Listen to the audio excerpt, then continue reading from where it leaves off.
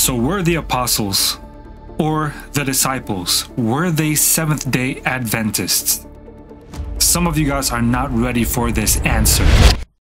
What's up, everybody? So today we have another interesting question, and this question is from our dear sister Abby. Actually, if you guys have not yet joined our SFP Swordsmith community, you guys can do so. Go to sfpswordsmith.com. Let's go there real quick.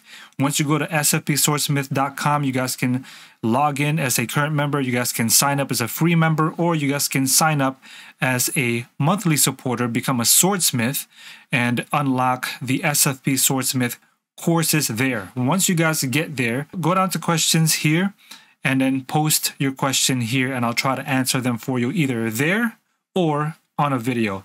Today's question is a very interesting question. This is a question from our sister Abby. Let's see what she says. She says, were Jesus followers in the New Testament Seventh-day Adventists, or Seventh-day Adventism was to come after the disciples? This is a very interesting question, and I would like to answer this question, and I think some of you guys are probably not ready for this answer. And so I'm hoping that you guys follow me on this, because it's a very interesting answer. And we're going to try to take a look at this via scripture and scripture only. We're not going to take a look at, everything else or what Mrs. White has to say or anything like that. Only scripture only. Only scripture only. I said only twice, but that's okay. So that's what we're going to be talking about today in today's SFP Q&A. And hopefully we can get this done right away, if you know what I'm saying, so that I can make your day. Because that is the truth, and Jesus Christ is the way.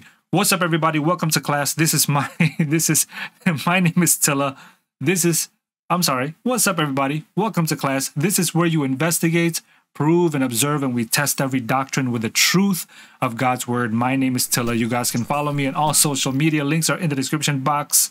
Special shout out and a thank you to everybody who's been supporting this ministry. If you guys want to support, you guys can do so by praying for this ministry and also donating at schoolforprophets.tv. Again, today we have an interesting question, and that question is, were the followers of Jesus Christ in the New Testament Seventh-day Adventists, or did Seventh-day Adventism come after the disciples? I'm going to let you guys know up front that Jesus Christ himself was a Seventh-day Adventist just by the Seventh-day Adventist name alone. He also believed in some of the things, actually all the things that we as Seventh-day Adventists believe in. And I know that's a bold statement. That's a bold claim, but we're going to look into this right now, and we're only going to look into this into just the name Seventh-day Adventism or Seventh-day Adventist. Now, the name Seventh-day Adventist, that name within itself is a testimony. Seventh-day Adventist means you are looking forward to the second coming of Jesus Christ, the second advent of Jesus Christ. That's really what Adventist means. Okay, seventh day. The reason why we call ourselves Seventh-day Adventist is because we worship every day, right? We worship every day, but there is one day that we can say is very special, not just to us, but also to the Lord, because he's the one that set it apart, and that's the seventh day Sabbath. Okay, he's the one that set it apart. If you guys want to learn more about that, we have a movie out, a documentary called My Letter to a Sunday Keeper. The link is in the description box below. But he's the one that set apart the seventh day. Christ is the one that set that apart. You can read about it in Genesis 2, where he says he set this apart and he sanctified it and he hallowed it. That's in Genesis 2. It's also in Exodus 20. In Exodus 20, starting from verse 8, it says, to remember the Sabbath and keep it holy, 6 days we shall do the work that we need to do. On the seventh day is the Sabbath of the Lord thy God. It's the Sabbath of the Lord, not our Sabbath, not the Jew Sabbath, not the Sabbath of the Hebrew Israelites, the Sabbath of the Lord, thy God, right? So it is the Sabbath of the Lord thy God. In it we shall not do any work, us nor anybody in our household or anything like that. And the reason for it, God gives it to us. It's because he created the world in 6 days, and then on the seventh day he rested. So Exodus 20 verses 8 through 11 points back to creation week. It lets us know that during creation week, after the creation week, or after that 6 days, the seventh day he created for us to be refreshed, to rest, to be with him. It also says in Leviticus 23 that the Sabbath was there. It's a holy convocation, a holy assembly. The Sabbath is also there for us to gather together with our fellow believers. A holy assembly, church. So, did the disciples believe in the second advent of Christ? The straightforward answer is yes. They did believe in the second advent of Christ. You guys can look this up. I mean, this is universally known that they believed in the second advent of Christ. The apostles also believed in the second advent of Christ. And we can take a look. Watch this. We can unsheath our sword real quick and let's take a look at it. 1 Peter 1, verse 7. Actually, we can start from verse 6. This is Peter, who was a disciple, also an apostle. 1 Peter 1 verse 6 says, wherein ye greatly rejoice, though now for a season, if need be, ye are in heaviness through manifold temptations, that the trial of your faith, being much more precious than of gold that perisheth, though it be tried with fire, might be found unto praise and honor and glory at the appearing of Jesus Christ. At the appearing of Jesus Christ. When is Jesus Christ going to appear? Second coming, at the second coming. Peter believed in the second coming. So Peter, just by the name alone, Adventist, Peter was an Adventist. Just by that name, Adventist alone. Okay, so now, what about Paul? Let's go to 1 Timothy 6, starting from verse 13. Look what it says. I give thee, this is Paul talking, okay? He says, I give thee charge in the sight of God, who quickeneth all things, and before Christ Jesus, who before Pontius Pilate witnessed a good confession, that thou keep this commandment without spot, unrebukable, until the appearing of our Lord Jesus Christ. When is that gonna happen? At his second coming. We can even go to 1 Thessalonians 4, verses 16 through 17. This is a famous verse from Paul. For the Lord himself shall descend from heaven with a shout at the second coming, with the voice of the archangel, with the trump of God, and the dead in Christ shall rise first. Then we which are alive and remain shall be caught up together with them in the clouds to meet the Lord in the air, and so shall we ever be with the Lord. Wherefore comfort one another with these words. Judging from these statements from Paul alone, is Paul an Adventist? Not Seventh-day Adventist, but is Paul an Adventist? He believed in the second coming of Christ.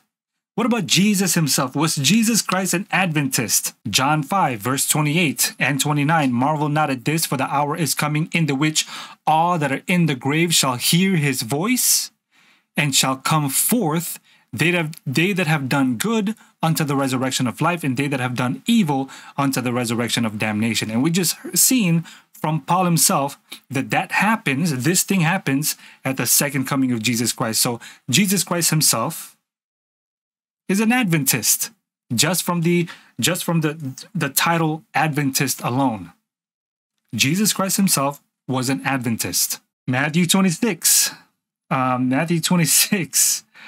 Look what it says. Matthew 26, starting from verse 62. This was when the high priest was there questioning Jesus Christ. And the high priest arose and said unto him, Answerest thou nothing?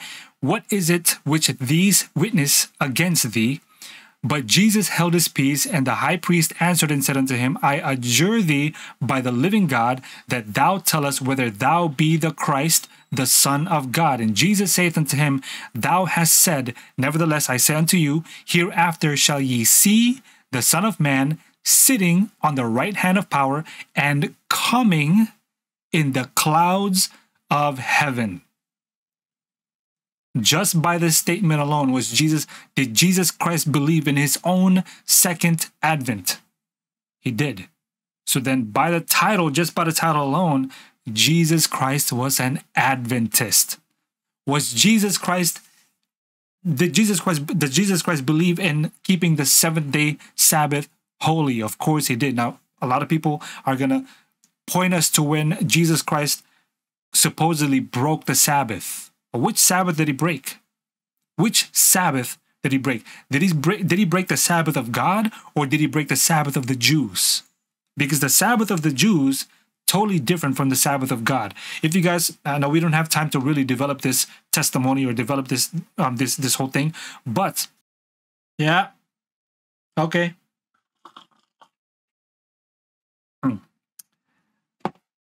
My wife gave me a smoothie, but I'm on a roll here. So where were we?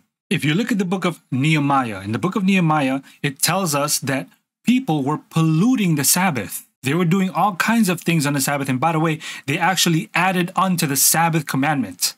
The Pharisees and all the Jews, the religious leaders back in those days, they added on to the Sabbath commandment. And actually, they even said that you cannot walk holding your handkerchief because it's supposedly work. Where does it say that in God's 10 commandments? Where does it say that in the 4th commandment? Doesn't say that. It doesn't say anywhere where you can't hold a handkerchief on the Sabbath. Jesus Christ was picking corn or grains on the Sabbath, and they accused them of breaking the Sabbath. Where does it say in the 4th commandment that you can't eat corn or pick grains on the Sabbath? Where does it say that in the 4th commandment? Doesn't say. So the Sabbath that Jesus Christ was breaking was not his own Sabbath, because if he broke his own Sabbath, that means he is not worthy to be our perfect example, because he didn't even keep his own commandments. If Jesus Christ was imperfect in his own law, who is he? If Jesus Christ was not perfect in his own law, then who is he to tell us to keep his law? Who is he to say, hey, you sinned, you die? Doesn't make sense, right? So the Sabbath that Jesus broke was not the Sabbath of the Lord thy God. Was not the 4th commandment. The Sabbath that Jesus broke was the Sabbath of the Jews, where they added more things that you can't walk a certain amount of radius, outside of your house, or you can't carry a handkerchief on the Sabbath, or else it's considered work. The Pharisees were putting a burden on the Sabbath, and the Sabbath was not supposed to be a burden. It says in Isaiah that the Sabbath is supposed to be a delight, that we should delight in the Lord on the Sabbath. Let's go to Mark 2 and verse 23. Look what it says. And it came to pass that he went through the cornfields, Jesus Christ, on the Sabbath day, and his disciples began as they went to pluck the ears of the corn. And the Pharisees said unto him, behold, why do they on the Sabbath day that which is not lawful? So imagine this. The Pharisees were telling God himself how to keep the Sabbath, what is lawful to do and what is not lawful to do on the Sabbath. You're talking to God here, Jesus Christ. Look what he says. And he said unto them, have ye never read what David did when he had need and was an hungered, he and they that were with him, how he went into the house of God in the days of Abiathar the high priest, and did eat the showbread. And by the way, in those days, only the priests can eat the showbread. This is not talking about the Sabbath specifically. So David did eat the showbread, which is not lawful to eat, but for the priests. Okay, only for the priests, and gave also to them which were with him.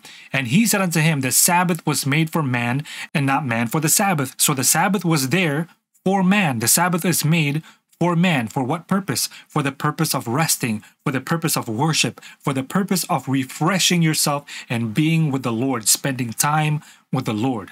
Look what he says. Therefore, the Son of Man is Lord also of the Sabbath. So what he's saying here is, who are you to teach me how to keep my own law?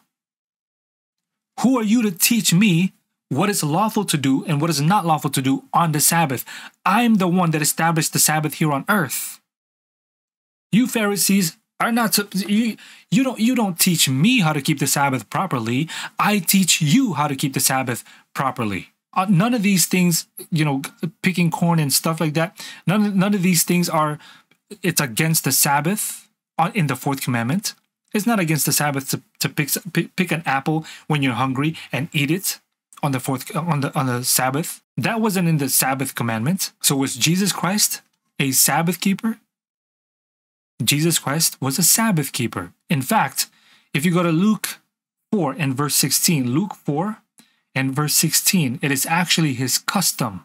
It says, "And he came to Nazareth, where he had been brought up. And as his custom was, he went into the synagogue on the Sabbath day and stood up for to read." This is his custom. This is his custom. He did this every Sabbath. He consistently went into the synagogue every Sabbath. He went to church every Sabbath. Jesus Christ was not, he was a Seventh-day Adventist. He was a Seventh-day Adventist.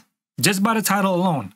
Okay, just by the title Seventh-day Adventist, just by that alone, Jesus Christ was a Seventh-day Adventist. So were his followers.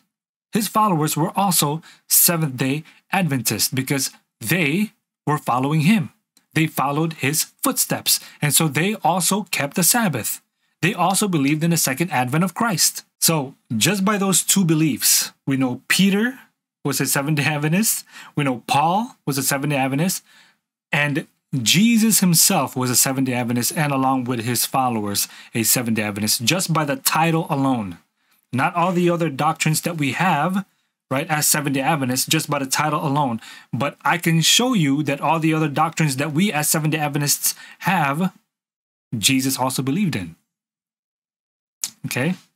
But I can show you that another time. Let me just show you one doctrine that we have. We have one doctrine that all these other all these other denominations do not have, and that is the doctrine of the 2300-day prophecy, the investigative judgment. This is actually a doctrine from Christ himself, and he actually mentions it in the Gospels. He mentions part of the 2300-day prophecy in the Gospels. Remember, so the 2300-day prophecy, if you guys don't know what it is, I have a video on it. Link is in the description box.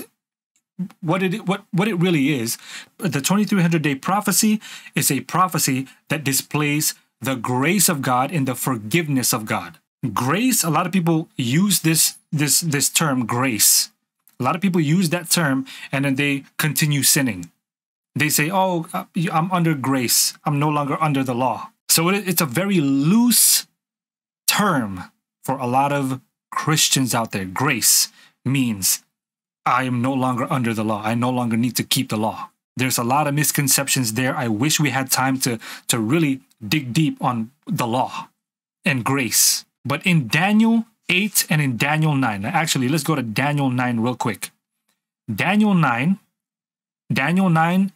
explains part of the 2300-day prophecy.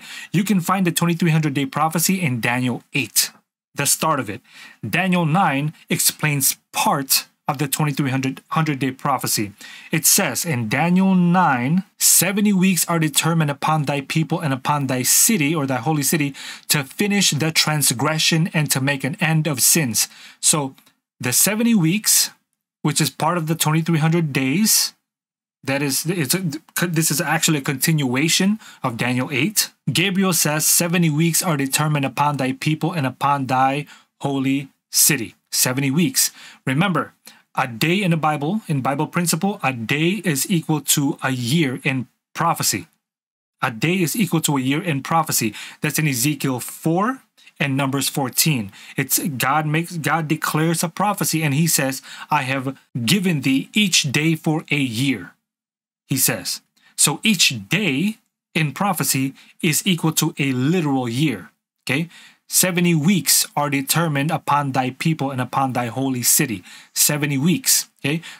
For what? To finish the transgression and to make an end of sin. So God is giving them, the people of the holy city, the Jews, God is giving them this thing called a grace period.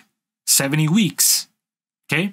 Grace period. 70 weeks is 490 days, but in prophecy, that's 490 years. So 490 literal years are given to the people of Daniel to make an end of sin.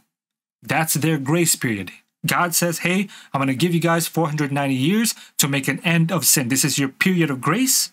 And by the end of the 490 years, I'm expecting you guys to make an end of sin. You know what that means? That means for 490 years, I'm going to forgive you.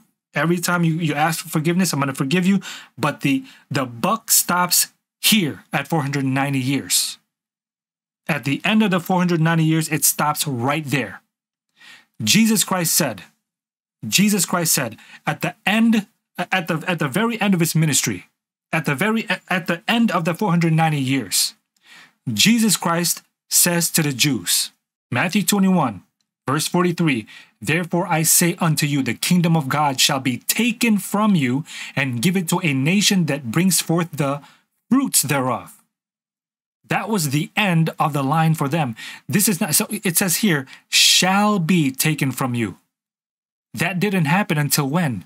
When Stephen was stoned. That was it. Stephen was stoned, Paul took over, and he now began to preach to the Gentiles. Remember, when Stephen was killed and was stoned, Paul was there, and he was the one that was to take the gospel to the Gentiles now. And this is why it says here, the kingdom of God is taken from you, Jews, and given to a nation that brings forth the fruit thereof. It's no longer up to the nation of the Jews, although the Jews can still become spiritual Jews. I'm getting ahead of myself. This is way too much for all of you guys, probably. This is probably way too much for all of you guys. It's probably way too much for all of you guys to take in. But basically, God gave them a period of time, 70 weeks, okay? God gave them a period of time, 70 weeks to make an end of sin. That 70 weeks is part of the 2300-day prophecy. And at the very end of the 2300-day prophecy, the sanctuary shall be cleansed. The sanctuary shall be cleansed. That is the investigative judgment. We don't have time to really get into this right now, but if you guys want to learn more about this, link is in the description box. I have a video on it. I will link it in the description box. Okay, so again, 70 weeks are determined for the people of God, for the people of Daniel, which are the Jews, 490 days, which means 490 literal years in prophecy. At the very end of that 490 years was when Stephen was stoned. And that was it for the Jews as the people of God that is going to bring light to the world. They can still become the people of God, spiritual Jews, but only when they become spiritual Jews can they be God's true people. Romans 2. Again, that 70 weeks is part of the 2300-day prophecy where you get the investigative judgment from. That is an exclusive, unique doctrine of the Seventh-day Adventist Church. But we didn't get it from ourselves, we got it from the Bible. Did you guys know that Jesus himself talks about this period of grace that we as Adventists believe? He talks about this period of grace in the Gospels. He actually mentions it in the Gospels. Remember, part of the 2300-day prophecy, which ends at the beginning of the investigative judgment, is the 70 weeks prophecy. And within those 70 weeks, God gave the Jews a grace period where he would forgive them over and over and over until one day it'll stop. And now you have to become a spiritual Jew to be saved. That's at the end of the 490 days or 490 years, at the end of the 70 weeks. You can't have the 2300-day prophecy without the 70 weeks. The 2300-day prophecy that ends at the beginning of the investigative judgment will not make sense without the 70 weeks. So the 70 weeks is essential to the 2300-day prophecy that we as Adventists believe in the which that 2300-day prophecy ends at the very beginning of the investigative judgment. Watch this. And I'm only going to give you guys a glimpse. There is more to this. This is just the very tip of the iceberg. Look what Jesus Christ says in Matthew 18 when I believe it was Peter that asked him, how many times should I forgive my brother? Look what he says. And Peter to him said, Lord, how oft shall my brother sin against me, and I forgive him till 7 times? Jesus says unto him, I say not unto thee until 7 times, but until 70 times 7. 70 times 7. How many days in a week? 7. How many weeks was the prophecy? 70. 70 times 7, that's 490 days. 70 times 7, that's 490 times. And by the way, times in the Bible is also a year. The 3.5 years in Daniel 7, and also in Revelation 13, the little horn will rule for a time, that's 1 year, times, that's 2 years, and a half a time, 3.5 years. A time in the Bible is a year. Here he says, until 70 times 7, that's 490 years. Jesus Christ says, if you want to give your brothers a grace period, it will have to be 490 years, just like how I gave to the children of Israel 490 years to make an end of their transgressions. 70 times 7. 70 weeks. Weeks, 7 days. 70 times 7. And like I said, that 70 weeks is essential for the 2300-day prophecy, which ends at the beginning of the investigative judgment that only us Adventists preach. No one else preaches the investigative judgment, and we can get into the investigative judgment another time, but I do have a video on it. Link is in the description box below. So, was Jesus Christ a Seventh-day Adventist? Yes. Was Paul a Seventh-day Adventist? Yes. Was Peter a Seventh-day Adventist? Yes. Were all the disciples Seventh-day Adventists? Yes, they were. Just want to take this time to thank everybody who's been supporting this ministry via PayPal. Thank you, Ismail, for that donation. Thank you, Anthony, for that donation. Alicia and Elsa, thank you for that donation. For those of you guys who want to support this ministry, you guys can do so by praying for this ministry and also donating at schoolforprophets.tv via PayPal. Link is in the description box below. If you guys want to support a different way, you guys can do so by purchasing one of these. This is the Revelation verse-by-verse daily devotional for those of you guys who are having trouble with the book of Revelation. This is the book for you. Links for these are also in the description box below. And you guys can also purchase some SFP hats, some t-shirts and things like that at sfpmerch.shop. Links are in the description box below. All these things, all the support and donations do help us keep this ministry afloat. So thank you guys again. And I hope, Abby, that I answered this question properly to your satisfaction. If you guys want to go deep with this, we can do that another time. Right now is not a good time, but we can do that another time. Maybe we can do a live stream on it and you guys can ask me all kinds of questions. Praise God always. See you guys on the next one. Peace. Avocado grease.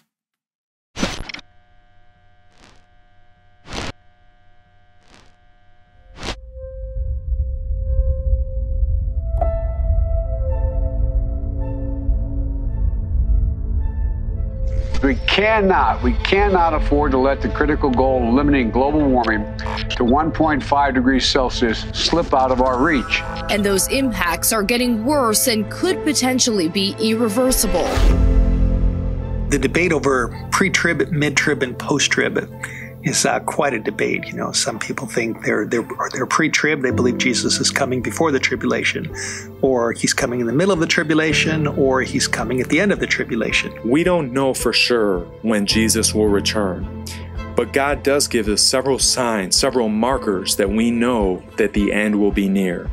Many of those are seen in Matthew 24. We have things like wars, rumors of wars, pestilences, and earthquakes, and all these events. You know, there are a lot of dear Christians that are mixed up regarding the events, the chronology of the coming of the Lord.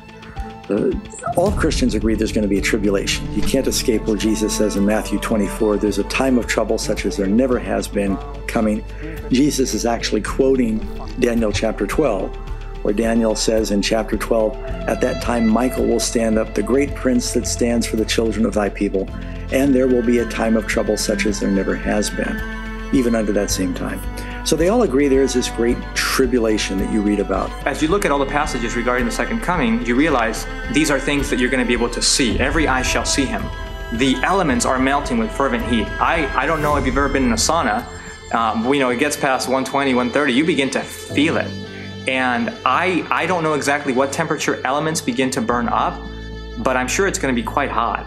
And so that's not something that you could sort of ignore. The Bible is clear that we are going to hear Jesus come back with a great sound of a trumpet. In 1 Thessalonians chapter 4, beginning in verse 16, the Bible actually says, "For the Lord himself shall descend from heaven with a shout." He's coming back shouting, "with the voice of the archangel and with the trumpet of God." So again, you don't see that in many of the ideology and the teachings of today in modern Christianity. Most of them teach it's a secret silent event. But the Bible says when Jesus Christ comes back, he's going to be shouting in all of his power and glory. He's going to be excited to see his bride, whom he has been separated from for so long.